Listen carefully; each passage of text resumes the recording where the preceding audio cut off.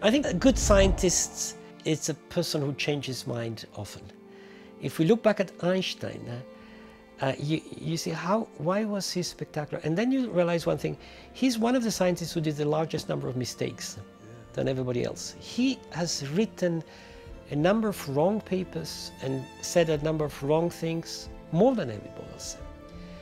So you say, why? I mean, he was smarter, he was clearly more intuitive. Why did he make all mistakes?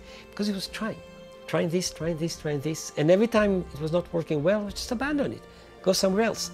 You know, the people who are really convinced of something and stubborn continue are not smart ones, they're stupid ones.